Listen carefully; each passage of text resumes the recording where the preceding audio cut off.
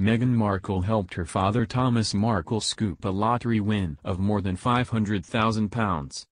The Duchess of Sussex was aged 9 when her father won $750,000, the equivalent of £560,000, in the California state lottery in 1990. And Meghan played a part in the win as her date of birth, August 4, 1981, was among the lucky numbers Mr. Markle chose, according to royal author Andrew Morton. Writing in Meghan, a Hollywood princess, Mr. Morton said, her father enjoyed a slice of luck that meant he no longer had to work a brutal schedule. In 1990 he won the California state lottery, scooping $750,000 with 5 numbers, which included Meghan's birthdate. The royal author added that Mr. Markle, who worked as a lighting director, used the big win to help pay for Meghan's private school fees.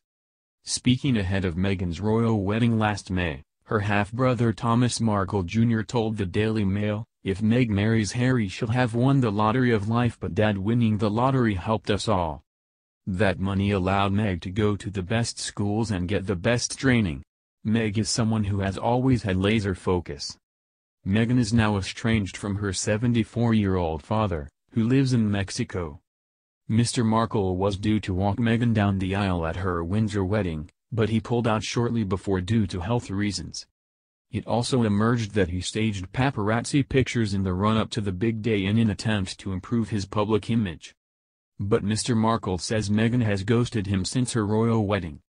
And Meghan's half-sister Samantha Markle has repeatedly criticized Meghan after she was not invited to her wedding. She is set to release 2 tell-all books about Meghan later this year, titled In the Shadows of the Duchess. The books are said to be explosive, with Ms. Markle warning she has a very big mouth. In his biography of Meghan, Mr. Morton also claimed that Harry made the Queen break royal rules by inviting his then-girlfriend to Sandringham for Christmas in 2017, despite the pair not yet being married. According to the royal biographer, Harry convinced the monarch to invite Meghan to her country residence in Norfolk for the festive gathering after Harry showed the monarch clips from Suits. And Mr. Morton wrote that Meghan mirrored Kate Middleton's iconic see-through dress moment in a high school performance.